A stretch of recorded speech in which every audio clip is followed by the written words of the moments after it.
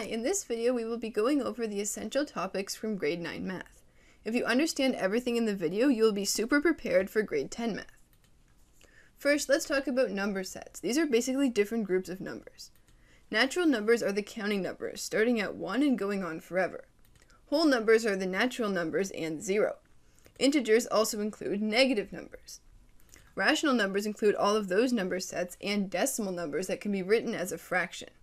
On the other hand, irrational numbers cannot be written in the form of a fraction. All these number sets are part of the real numbers. Next, let's discuss Intro to Algebra. We use letters called variables to represent unknown numbers.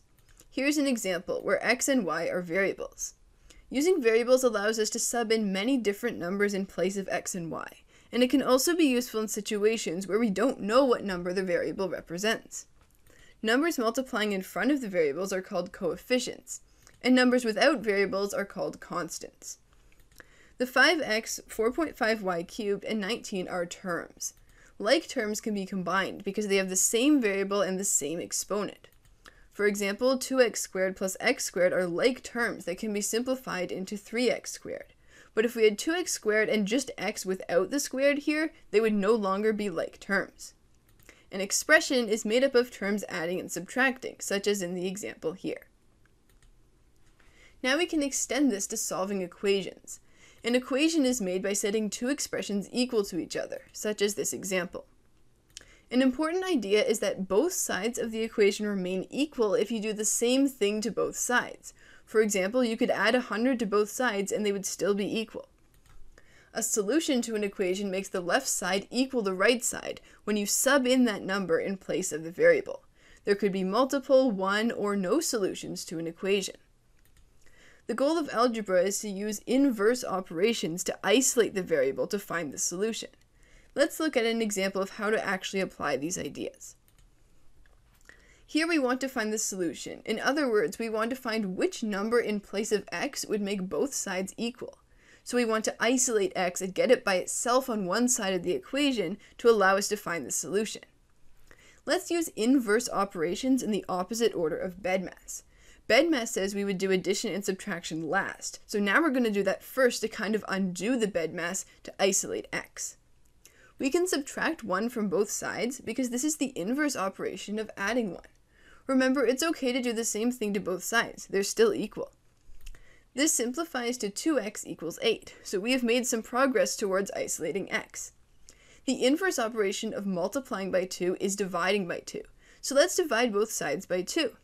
This gives us x equals 4, which is the solution to the equation.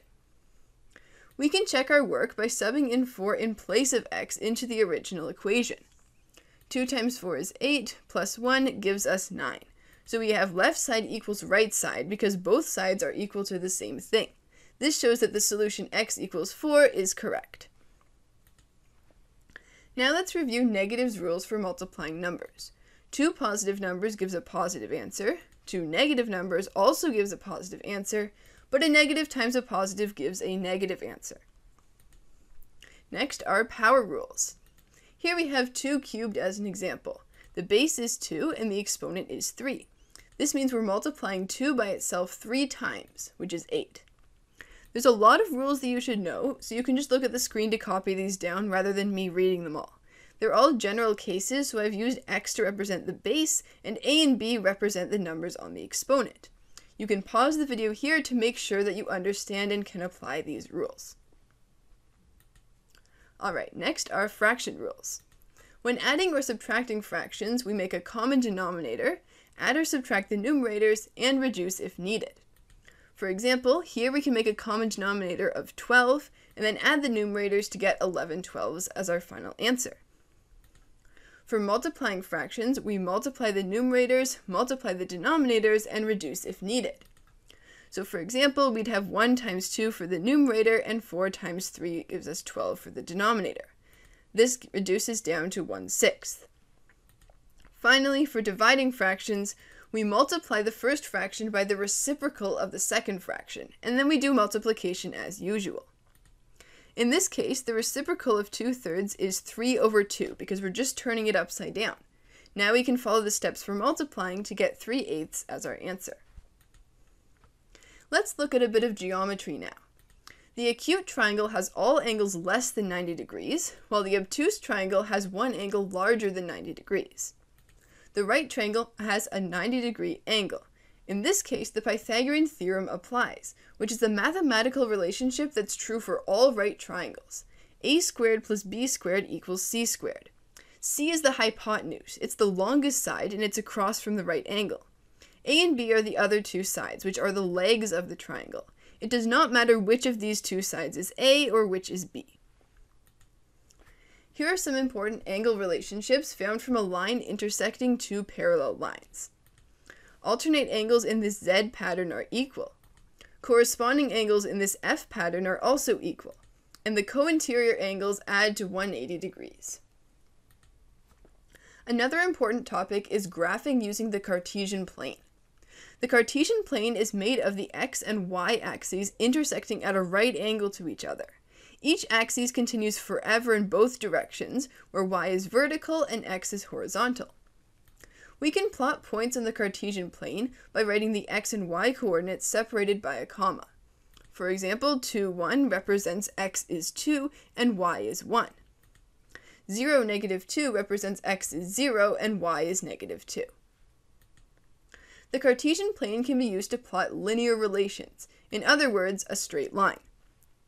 This line can be represented by an equation relating x and y.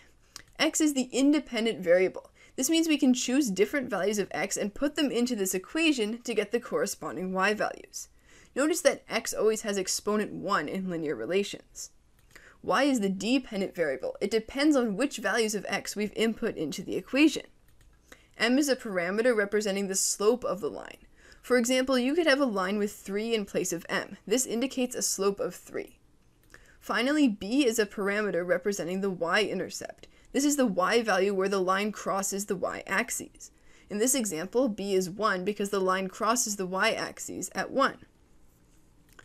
The slope can be described as the rise of the line divided by the run of the line, or the difference between the y values of 2 points on the line divided by the difference in the x values of those same points.